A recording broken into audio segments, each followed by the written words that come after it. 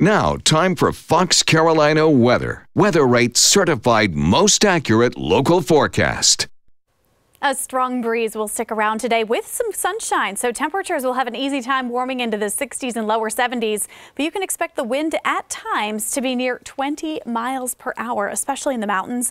This breeze should begin to fade in the overnight. Tomorrow looks pretty good once again. We'll have nice clear sky for most of the day, and then into Wednesday morning, the nice weather continues. However, by Wednesday afternoon, the next chance for rain and storms builds back into the area. We could see downpours and frequent lightning, and the possibility for some strong to even severe weather through Wednesday evening. It may last until 9 or 10 p.m. and then clears in the overnight, but there is a chance we could see again some strong to severe weather. Flood threats are low, hail threats are fairly low, but high wind is going to be a concern, as well as the possibility of a brief isolated tornado. We can't rule it out yet. We'll work on the timing as more of the details become apparent as the storm system nears our area. So for more on all of this, make sure you watch the morning news from 4:30 to 9 a.m. and again at 10 a.m. You can also catch the 4, 5, 10, and 11 o'clock newscasts. More information in our Fox Carolina News app, on our Facebook page, and on our YouTube channel.